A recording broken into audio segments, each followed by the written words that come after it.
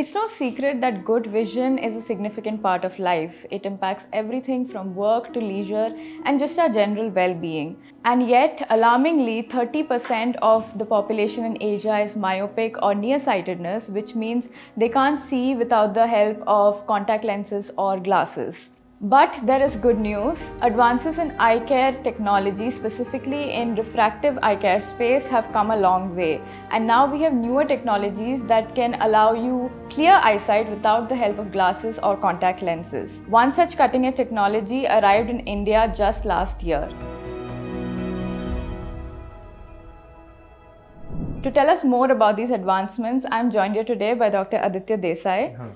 Dr. Desai is the Director and Chief Surgeon at CureSight Laser Center in Ahmedabad. He's known as the young visionary of ophthalmology, and he is highly experienced in doing refractive eye surgeries that have helped his patients get clear vision without the help of glasses or contact lenses. Thank you so much for joining us today, Dr. Thank you Desai. so much for your kind words, and I'm happy to be here. Yeah, so getting right into it, Doctor, it seems that more and more people now need glasses than they did before. Does this have anything to do with the rise in screen time, particularly among younger people? I don't believe, I think it's partially true. It's not just the screen time. It's just that with the advances of technology out here, so now not only to remove numbers, but also the diagnostic tools which are out there in our arsenal, which help us to detect numbers at a very early age.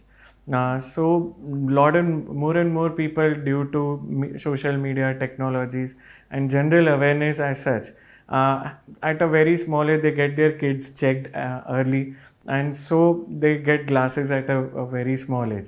It is totally a myth that with more screen time, more working on computers or more phone time causes increase in numbers or everything. It just causes digital eye strain, which leads to dryness and causes blurring. But it has no correlation about more and more people getting glasses just due to screens as per se. So for all these people who are being diagnosed with myopia, for people who want to get rid of their glasses, can you tell us about some new advancements that could potentially help them, technology? Yeah, sure. So basically, in order to understand the new advancement, we need to go back in the past, because right now there are 5 generations of LASIK procedures out there. It all started back in 1995 when the first PRK procedure was introduced, which revolutionized, or I would say which created the benchmark for LASIK surgeries out there. Then with the years came the LASIK laser procedure, the blade-free procedure, which is popularly known as the femtosecond procedure, the contour vision, which is like a topo-guided procedure for your eye, and the most promising, I would say, or the latest thing right now is the Silk Elita by Johnson & Johnson, which is the newest and has wonderful results. So you mentioned Silk by Elita. Could you tell us a little bit more about this procedure? How does it work? Yeah, sure. So initially when we used to do LASIK procedures, we used to create a flap. In order to understand flap, I need to tell you a thing that whatever laser we do, there are 6 layers of your cornea. We do it on the 3rd layer. So the laser operation initially was divided into 2 parts, that we have to reach the 3rd layer and do the lasers. So in order to reach the 3rd layer, we used to make a flap, that is raise the 2 layers, the 3rd layer gets exposed, we remove the numbers via laser and we place the flap back. But the beauty of Elita machine is that we don't need to create a flap. It is a flapless procedure. The lasers are directed directly on the 3rd layer. We separate a portion of your 3rd layer and remove it via a 2 to 4 mm small pocket, and this just helps us to remove numbers. The very next day the person can see. I'd like to know a little bit more about Silk that you were talking about. What is it that makes it so unique or sets it apart from, your traditional LASIK treatment? So in Silk surgery, I would say it's a very minimally invasive thing, because like I said before, that the lasers are directed directly on the 3rd layer. We are not touching the other 2 layers. So less nerve involvement, so it causes almost nil dryness or glare problems which are associated with the older operations or flap related things. So there are also problems like flap related complications or anything like when a person gets hurt. the flap can move within the recovery period. In this, the recovery is just within 3 days, and the person can get back to their work. So it has a very speedy recovery as well. You can resume to your natural reading, writing, computer, sports, or anything within 2 to 3 days. So basically, this in this treatment, we can also customize the whole treatment according to your eye. So it will be a unique treatment for you. So if just imagine we both have like 3 numbers in our eye. So the treatment won't be the same for you and me. It will be according to your corneal topography, which is scanned before operation, and the machine will make a proper treatment plan which is best suited for you. And the plan will be made by which is best suited for me. So we'll have unique treatment, so it offers a wide variety of customization as well. What about the clinical results from the silk procedure? What has the feedback from your patients been like? So the results have been really good, because the best thing about the silk procedure is that can correct up to wide range of numbers, from -1 to -12 if you have spherical numbers. If you have astigmatism or cylinder numbers, which we call it, we can correct from 0.25 to almost 6 numbers. So from the older version, it is a step up. The another thing is there is no lag period in seeing. That is, from the very next day you can resume to your normal day-to-day routine. You don't have to take care much about healing process. In the older versions, you have to take care of your eyes for 15-20 days. The patient faces dryness, difficulty in driving, which doesn't occur in the silk procedure. From the very next day, you can get back to your computer work, reading, writing. You can even drive your car. You can, from the third, fourth day, you can even play sports, do swimming. Now, which in the older version, you had to wait for a month. So in terms of result, it's a wow effect for the patients from the very next day. And so far, there are no complications from any patients I have operated, neither they have come back to me complaining anything. So it's a very promising technology, and I would definitely recommend it. And with like your traditional LASIK, for instance, there are recommendations like you are not supposed to wash your hair for a few days, or restrictions on movement. Are there any such restrictions with? Not with silk. So basically, you can wash your hair from the next day. You can use shampoo, face wash. We in the older versions, we used to say that for 15 days you don't have to apply water inside your eye, or you cannot rub your eyes. That you can start from the third day itself. So it becomes very easy for the patient to get back to normalcy, rather than living in fear that if we do something, some complication will occur, and somehow then we won't get proper vision in the future.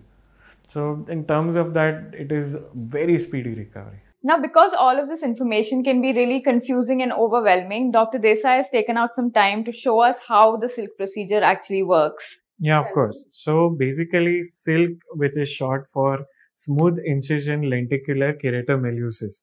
Now, we do it on the ELITA machine, which is a refractive suite by Johnson & Johnson. So basically, to give you a basic know-how of the machine, the patient's couch is here, the patient sleeps, self-explanatory, they have to put their head here. This is where the main magic happens. So we can choose if you want to treat one eye, it is OD is right, OS is left, OU is both eyes. So we want to treat both eyes. Then the corneal thickness, which we have diagnosed pre-operatively, we just put it. We put a nice 550 microns, which is a healthy cornea. Then we have an option of both things on this machine, either to create a flap with laser, or we create a lenticule, which we call it as the silk procedure. And in what kind of cases would you use a flap? So basically, in a few cases where the corneal thickness is a bit less, or if the numbers are too high, because there are chances that if there are numbers are too high, in some cases we want to do resurgery, it is easier to do it on a flap. So we can do it for such cases also we can do, or if the patient just chooses by themselves that I want to go for the traditional flap procedure. So the ELITA not only just creates a lenticule, that is for the silk procedure, it also creates a flap. So after that, we'll just decide which, this is the flap, this is the silk procedure. Then we'll just write the numbers. For example, you have -3 numbers. You have like 0.25 cylinder. Axis will keep it at 180. So whatever your initial numbers I have to put it, and then they have created a normogram. According to that, like -3, I have to add -0.55. So accordingly, I will just add a normogram.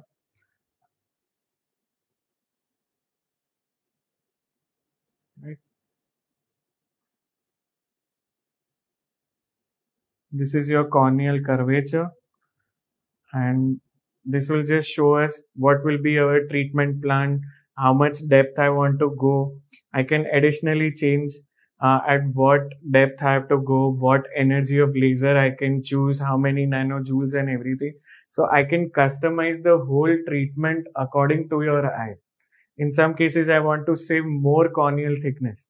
So I will change the parameters and try to save as much tissue for you as possible.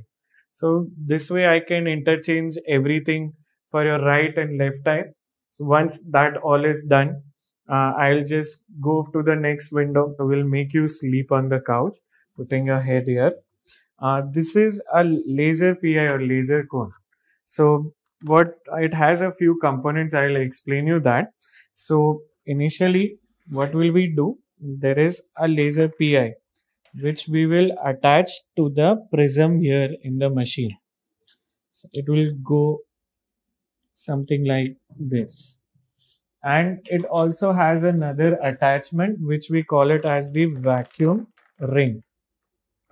So the one end of it will go into the machine which will help to produce a vacuum. The usefulness of the vacuum ring is such that if you have any anxiety or if you are scared, it will just hold your eye. It will not let you close your eye. So the lasers are properly placed in the desired position. So once I place that cone on your eye and I turn the vacuum on in the machine will then, I'll just dock the two things, the prism, the patient PI and the cone. Once they are attached with this foot switch, I'll just press and the treatment will start, and it takes about 15 to 17 seconds to just finish the procedure. It is that quick. So it's not that many people are scared, oh, the lasers are going to be in the eye, that will destroy my eye. No, these are very targeted and safe femtosecond laser. So we initially, like I showed you in the plant, it will go in the exact depth which we have pre-planned for you. It won't go anywhere else. And once these lasers are done, we'll just shift it to another OT, and under a microscope, I will just remove the lenticule, a part of your cornea, from a 2 mm small gap. And with that, the next day you will be able to see very properly without any problem. So before we wrap up quickly, is there anything that you would like to tell our viewers who are looking to get their vision corrected? First thing I would like to say, if you go for the procedure, first talk to an expert, talk to your doctor about the pros and cons.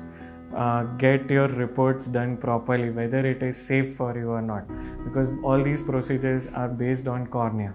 So is your corneal health good? Will this laser be safe for you? If it's 100% safe, then only just go for it. Talk to them about the different technologies, how they will affect your eyes, how they would be useful to you, and which would be the best technology for you. There are a lot of different machines out there, a lot of technologies out there.